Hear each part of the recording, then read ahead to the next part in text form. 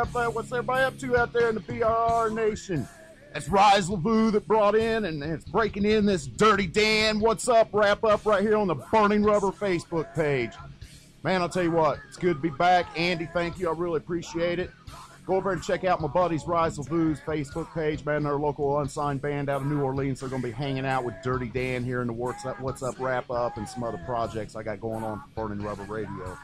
So, I guess we need to get to the point here. A lot of you probably got a question. Well, what the hell's a What's Up Wrap Up, Dirty Dan? Well, here's what a What's Up Wrap Up is, man. There's a lot of local series out there and a lot of local tracks that don't get the PR time that they deserve in the results and things like that, man. So, Dirty Dan's going to try to do what I done at my former location over there on the OTC, on the Cushion Media Group page. And Andy has allowed me to bring OTC and kind of merge it together with what he's got going on at Burning Rubber Radio, man, and it's going to be an unstoppable combination.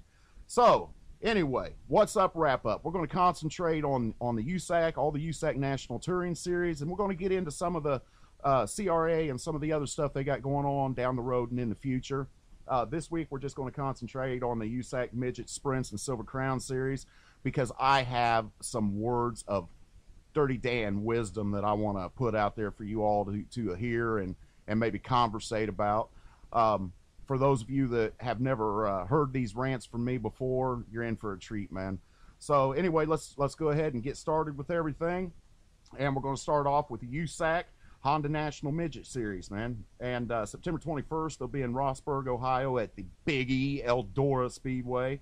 October 3rd, 4th, and 5th, they'll be at Tri-City Speedway in Pontoon Beach, Illinois. Your top 5 in the Honda National Dirt Midget Championship is my buddy right here on the hat, Chris, the modern-day outlaw Bell. He's sitting in 1st, Brian Clausen 2nd, Tracy Hines 3rd, Jerry Coons Jr. in 4th, and Darren Hagen rounding out the top 5. On the pavement side of the Honda National Midget Championships, you have Darren Hagen and Tracy Hines tied for 1st, Bobby Santos in 3rd, Kyle O'Gara in 4th, Kyle Hamilton 5th, and interestingly enough, that rookie, the modern-day outlaw Christopher Bell, shows up in 6th there. They have one more race at October 12th at Columbus, Ohio at the Columbus Motor Speedway.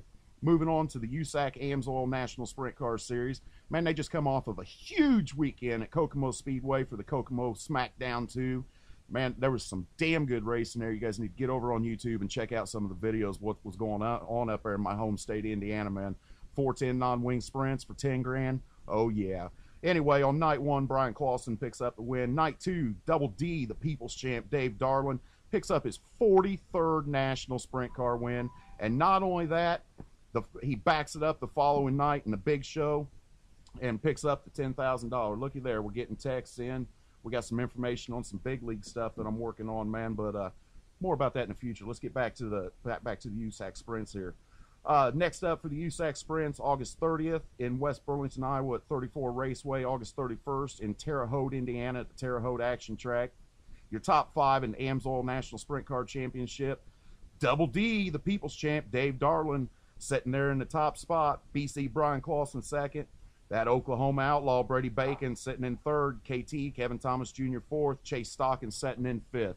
Moving on to the USAC Traxxas Silver Crown Series, September 1st, man. Once again, man, Chris Bell's just dominating everything in the open wheel this year. He's going to make his Silver Crown debut at DeCoin, Illinois, at the Illinois State Fairground on September 1st. And September 21st, Traxxas Silver Crown series moves on to Eldora. Your top 5 in the Traxxas Silver Crown Championship is Tracy Hines, Jerry Coons Jr., Bobby East, Cody Swanson, and Chris Wyndham. Now, like I said, we're going to be adding some more series to this What's Up Wrap Up as we move along here. And Dirty Dan's not going to rant every week, man. This is just a debut show, and I've got some things I want to say that I couldn't get out on the Burning Rubber Radio show the other night, and I really want to get them out there.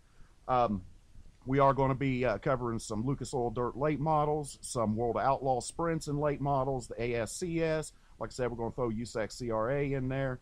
And any of you local track promoters or PR people out there that want to get your information out there to the masses, man, you know, I'm sure that I'll have 1 or 2 people that watch these videos, man. So once you get me your information at DanSmith47U at yahoo.com, and I'll be more than happy to put your track results and what you guys got coming up in these What's Up wrap-ups. No problems, man. No worries. That's what it's all about.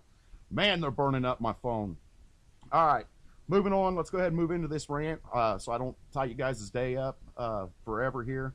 We're going to move on to the Soap Opera League, NASCAR, or as I call it, the Soap Opera League. Man, that's pretty much what it is. It's all manufactured drama these days. But got some things I want to talk about there.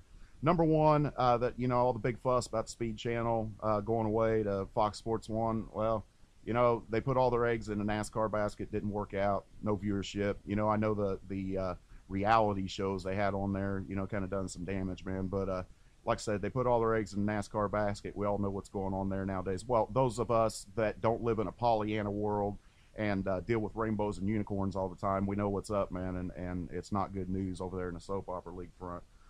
Now all of a sudden you have ESPN and TNT wanting out of their contracts a year early. The writing's on the wall, man. It's just it's up to you whether you choose to see it or not. What's the reasons for some of this, man? You know, I keep hearing this economy argument, economy this, economy that, economy this.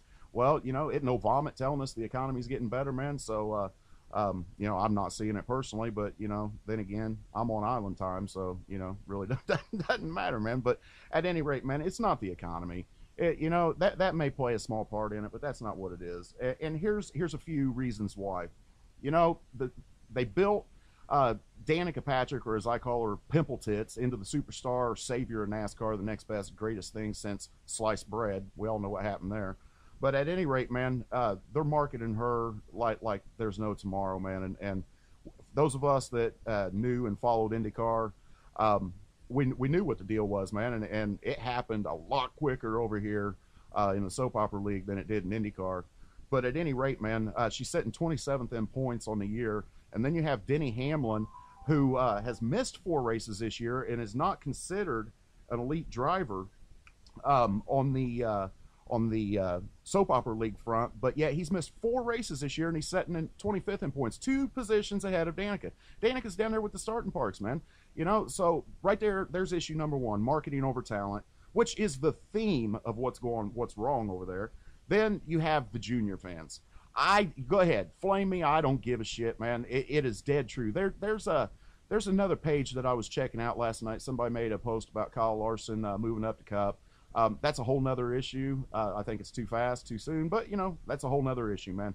And I don't want to deal with that right now. But what I do want to say is, in this post, one of these junior fans actually commented that Dale knows how to pick them. Now, just what the hell does Dale Earnhardt Jr. have to do with Earnhardt Ganassi Racing and Kyle Larson? This is what's wrong in this sport. People are uneducated, unknowledgeable, and here is the reason why.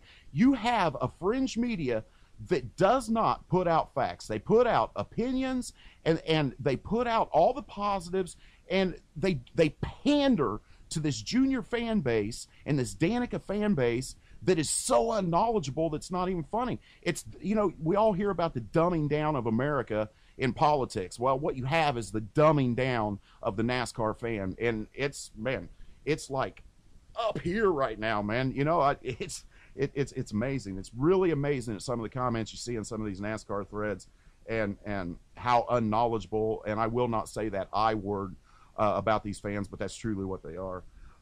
The 43 best drivers on the track, you know, that used to be the same. No way, man. It's the 43 drivers that can write a check nowadays, man. This talent over marketing has to stop. It has to stop if you want NASCAR to stick around.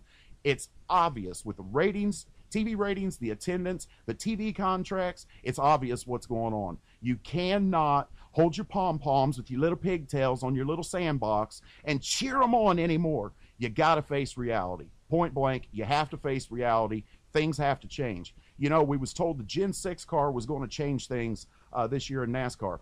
Bullshit. It's nothing more than a COT car with a few bars changed and some nice, pretty new body lines on it. Bullshit. Same boring ass racing. That's all it is. It's all marketing. It's all about the drama. You know, you people say that the drivers are too vanilla, but then when a driver lets out his personality, you slay him. What's that mean? Look at all of you that jumped on the Kurt Busch bandwagon this year. You guys was ready to run him out, hang him, tar and feather him last year, and I'm talking to you, mainstream media and fringe media. Now all of a sudden he's your best friend and he's all you want to talk about. That's bullshit. Hypocritical much? Yeah, didn't think so. Well, moving on, in my opinion, NASCAR, when they killed innovation in the sport, they killed the sport. It's no more than a spec series now. Innovation's dead.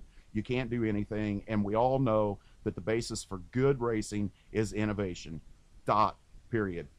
CASA for what I mean about that.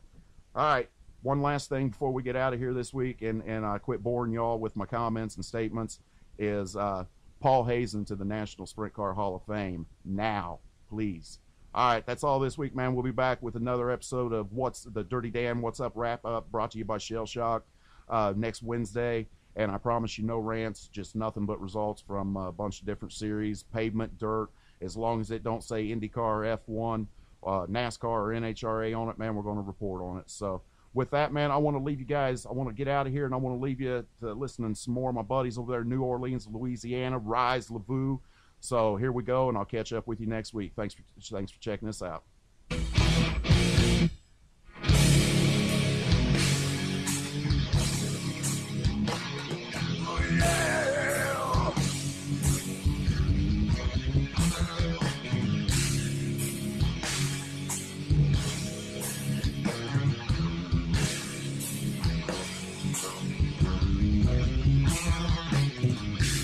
I've been drinking, I've been smoking, I've been living life on thin ice. I've been creeping, never sleeping, I've been running around my whole